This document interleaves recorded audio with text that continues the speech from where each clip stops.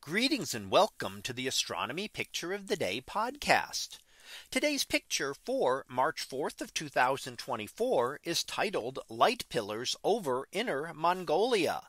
So what do we see here? Well, here we see an image of the sky with these great streaks of light pointing up into the sky. Those are what we call light pillars.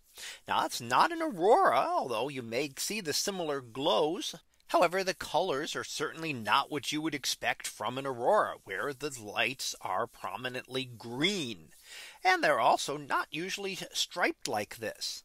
Now, this occurs when you get ice crystals near the ground. Normally they're up in the Earth's upper atmosphere, and you will see things that occur like a sun pillar due to sunlight. When they get close to the ground, even lights on the ground can do the same sort of effect and give us this sort of beam going up in through the atmosphere of light.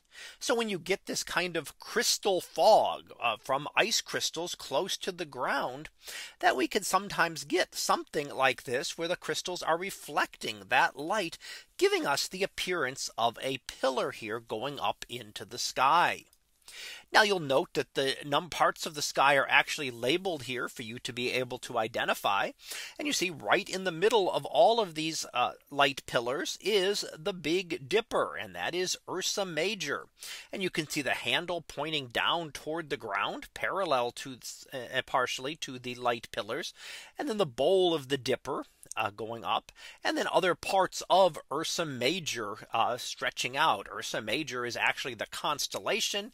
The Big Dipper is what we call an asterism, or is just a part of that constellation. It's a bright grouping of stars. To the left, we can see Ursa Minor with the bright star Polaris, not the brightest star in the sky by far. In fact, about number 50 if you count by the brightest stars, but happens to be located near the North Celestial Pole.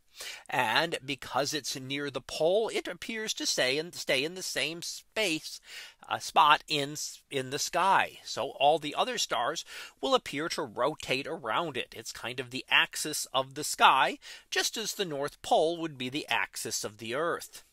And we can also see off to the far right side, we can see the constellation of Leo.